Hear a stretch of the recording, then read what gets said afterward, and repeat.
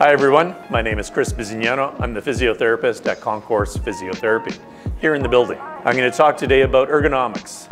Whether you're working at home or in the office, it's for those that sit for a living. One of the keys to avoiding injury is, of course, trying to take advantage of anatomical neutral positions, they're called. These positions cause the least amount of stress on musculoskeletal tissue, and they're most efficient for our joints.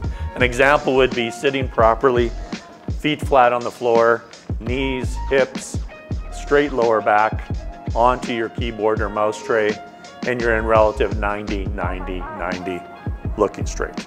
Now the keyboard and mouse and how it affects your hand, wrist, elbow, even into the shoulder and neck. Most often when you're using devices like these, it's cumulative. It's not one incident that actually causes the pain, and it may go unnoticed for a long period of time. If these devices are not positioned according to your biomechanics on your neutral position in the chair, it will become painful over time and potentially have some nerve damage. Everyone's heard of carpal tunnel syndrome, but the most prevalent injury now in computer use is actually what's called lateral epicondylitis or tennis elbow. Something that can easily develop over time from being loaded at your mouse, okay? Keeping your hand in this position as you rest your wrist is not what you want to do. The mouse was designed over the palmar position of the hand, relaxing the hand, moving the wrist, moving the arm. Same with the keyboard. If your keyboard legs are up, put them down. We want a more neutral position relative to your seated posture. Your elbow height should be just above your desk surface height is a good place to start when you're seated in that neutral position we spoke of earlier.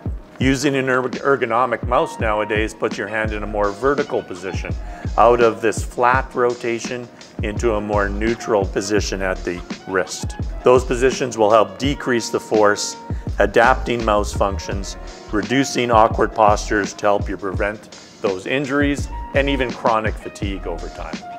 So again, whether you're at home or in the office, you can use micro breaks, change of posture, to break up your postural static positions throughout the day, especially if you had a computer or laptop on a regular basis. Have you seen workers using a sit-stand unit yet? When you do use one, we tend to start people off just on email, such that you could stand, read email, not have to do a whole lot of input, but still change your posture. The ergonomic micro break is a very simple concept applied really to any task. Every time your phone rings is a good example. Every time you have to reach for another document or piece of equipment.